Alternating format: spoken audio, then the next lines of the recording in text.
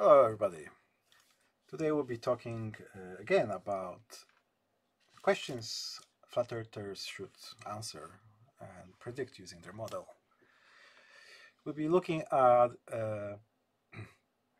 observations and measurements and computations done by Charles Vogel, a German astrophysicist, a pioneer in the field of spectrographic observations of stars, in particular radial velocity computations of those stars.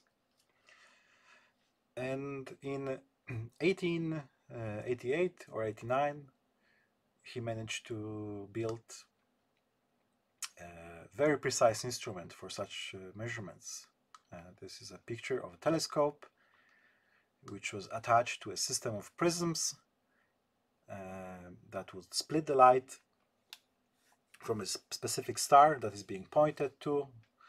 The telescope will be tracking the star so it doesn't move in the field of view.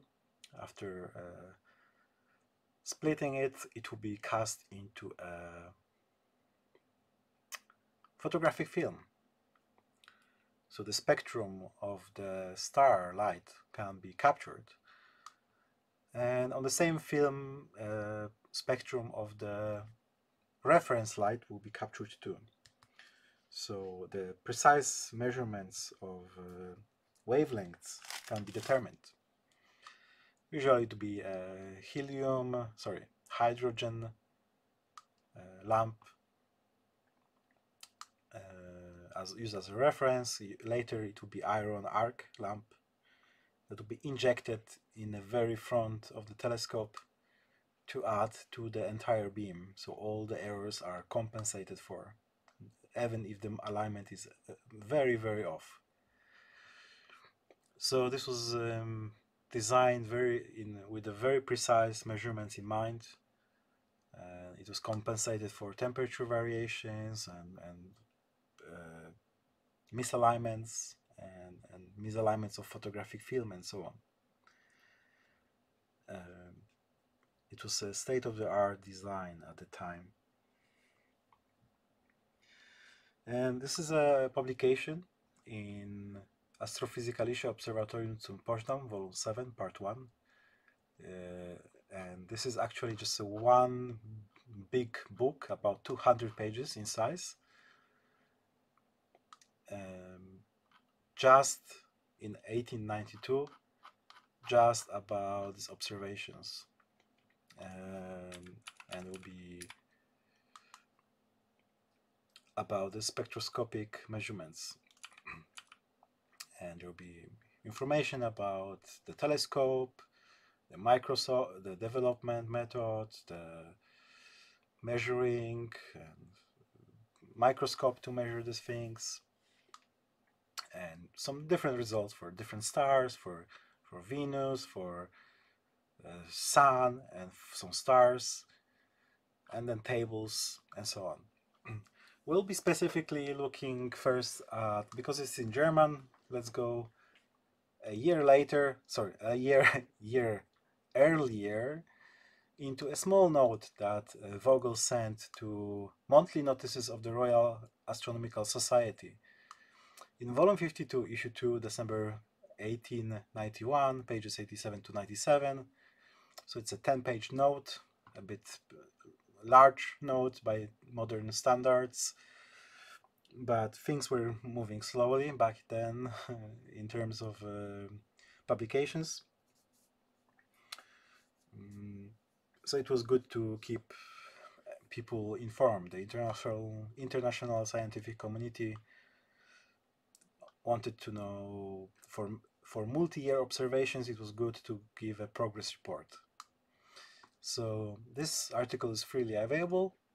And in this article we see basically an English translation, an English exposition of the telescope, how it works, and measurement methods, accuracy, and so on. But on page 93, the Vogel says, the first result of any importance with the spectrographic method furnished was the proof of the influence of the Earth's motion on the displacement, and which he means Doppler shift. which the earliest direct observations had failed to show with certainty. By the way, the title is on a spectrographic method of determining the velocity of stars in a line of sight. And what we call this thing in modern astronomy radial velocity, because it's measuring just the radial component of the velocity. So using radial velocity, it is possible to determine the Earth's motion around the Sun. And how he did it? We can look at Alpha Auriga, the brightest star in a constellation of Auriga, commonly called Capella. It's a very bright star, apparent magnitude 0, with a slight variability. It's the 6th brightest star in the night sky, and the 3rd one brightest in the northern celestial hemisphere after Arcturus and Vega. And its declination is 46 degree, plus 46 degree, which makes it really nice observation object, because it's bright, so it's easier to observe using spectroscopic method. The exposures are shorter, it's easier to find, and it's usually pretty high over the horizon. And Vogel made a number of observations on many days. He captured the spectrum of the star together with the reference spectrum, and from there, using a microscope, he was able to determine the shift in the spectral lines in millimeters, actually in micrometers, and then was able to determine the speed, the velocity of the object relative to the telescope. And these are the values here. These are values in English miles per second. And in October 6, 1888, it was minus 3.5 miles per second. The Earth and the Alpha Auriga were actually getting further away from each other. But then, in a few weeks later, it was opposite. They were getting, here they were getting closer, and then they were getting further. Actually, the speed was accelerating, and then went to maximum on May 6 of plus 33.2 English miles per second. And there was a bit of break in observations, but on September 15, it went back to minus 3.6, very similar to what we started with on October. Just, almost a year, about a year. And then the question is, where is this difference coming from, right?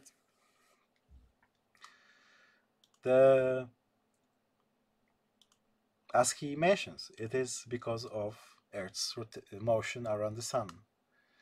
If we look at the component of Earth velocity around the Sun towards the Auriga, Alpha Auriga, we can easily compute it and then subtract. And if this is good explanation, we would expect the value to be mostly constant, no matter which day of the year we took the observations, and the differences, which there will be always some differences, it will never be constant, there will be always some error, either determination of one or another, or position, and so on. There will be a bit of a wiggle around the mean. And this is what we are seeing actually. It's Here it was changing between minus 3.6 and plus 33.2, but after correcting for Earth velocity, the values are much closer to each other now. Many times smaller differences. But once I can say maybe there's something else, maybe there's some other similar process that has these values. And maybe this is Alpha Auriga doing some periodic thingy. Well, he also done very similar measurements with other stars in different parts of the sky. And they show similar behavior. They change their observed velocity throughout the year. But if you subtract the Earth velocity, these velocities become constant. And what are these velocities? Well, if the Earth velocity is the Earth velocity around the Sun, and this is observed velocity of Earth relative to star, then becomes relative velocity of the star relative to the Sun. And that's basically usually what we are interested in, because at the time the Vogel was doing his observation, this was not, nobody was interested in getting Earth's motion, calculating it or confirming it. It was just a nuisance, you know. It was fully acknowledged by every scientist and astronomer. The purpose of this observation was not measuring the Earth velocity. It was just a byproduct. In fact, what we really want is remove this velocity, get rid of it, and get intrinsic velocity of the star relative to Sun. This way, it is much easier to do observation during any time of the year and do analysis of this velocity. Is it changing on a longer scale, on a smaller scale? And indeed, one of the Vogel's contribution was the discovery of something called spectroscopic binaries, which are usually two stars, one much dimmer than the other. So we only see one, or two actually. We can see both. Sometimes it's one, sometimes it's both. And then we'll see spectral lines wiggling in a matter of days, sometimes weeks, but often just few days. And after removing this component and measuring every day, or maybe even twice a day, the star, we can determine the period of this wiggle, which is indicative of usually two stars orbiting each other, and they're moving away. One of them is moving away and moving closer to us, and the other binary is doing the opposite. And yeah, that's it. You can find the actual publication of the full document published later the same next year. There's another note from another year, and here there's all the details. We are mostly interested in page 83.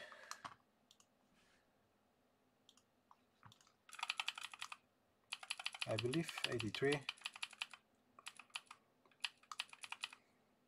No, not 83.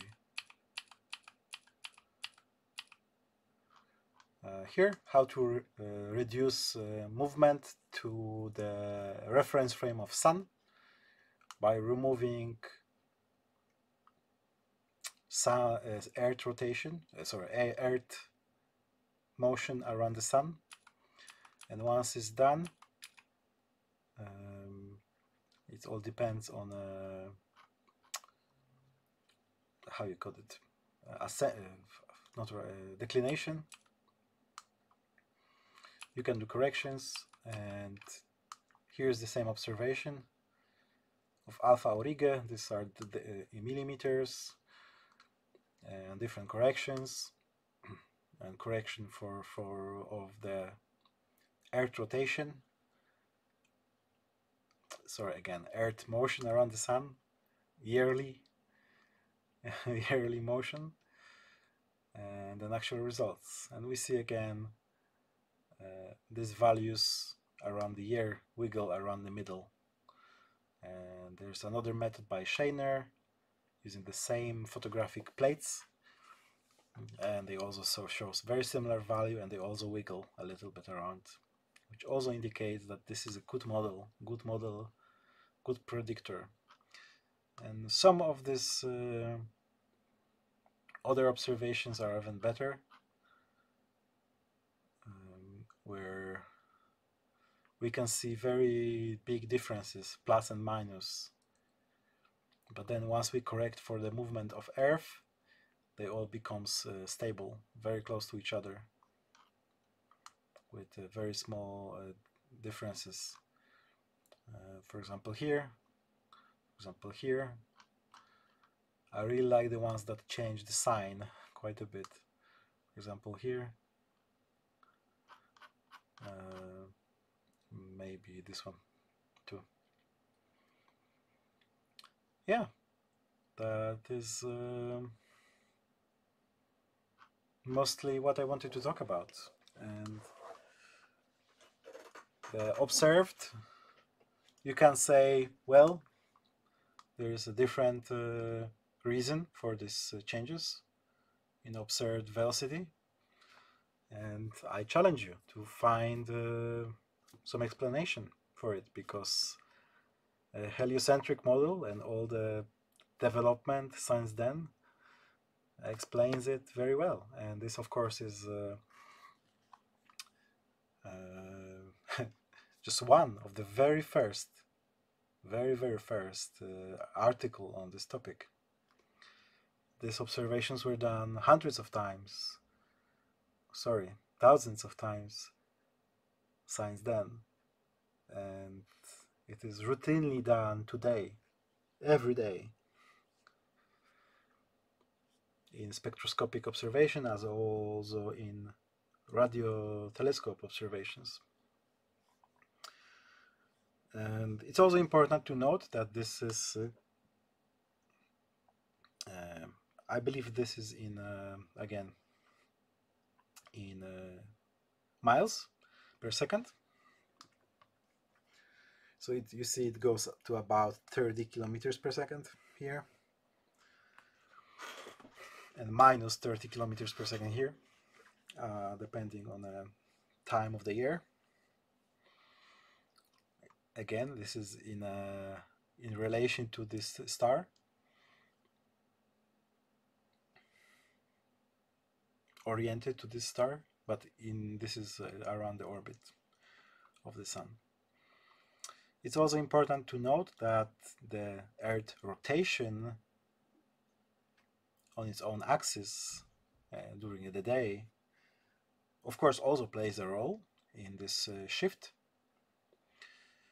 But the rotation of Earth on the equator equates to about, let's say, half kilometer per second. So order of magnitude less than this velocity. It might be somehow influential during close to zero, but during the span of the entire year, the Earth's rotation is insignificant compared to the Earth's motion around the Sun. So we are not dealing with that. It's can be ignored. But if you don't want to ignore it and you have better equipment, of course it can be done. For example, here is an article from 2016 about Doppler shift due to Earth's rotation. And this can be, this in particular, this one is used to measure it in satellite movements.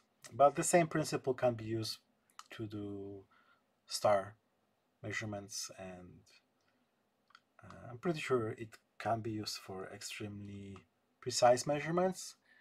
For example, exoplanet radial velocity method, radial velocity method. These are some Doppler spectroscopy. I'm not sure if we will find a lot of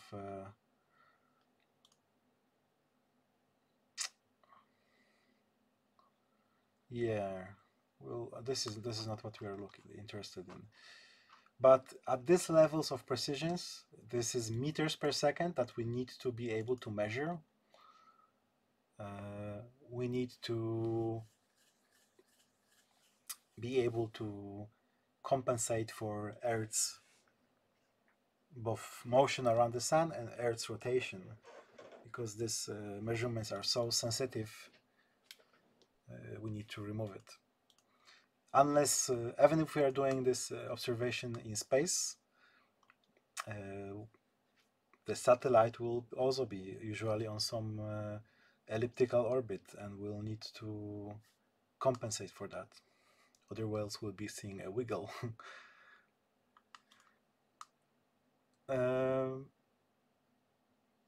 Yeah, there are some details. This is just a popular science article. I'm pretty sure there might be some details in references, but the better source is actually reading articles and books, how this is done. Okay, that's all. And again, if you're a flat earther, please think of a way to explain these values. Again, these are in miles per second, and the dates are obvious. Okay, bye-bye.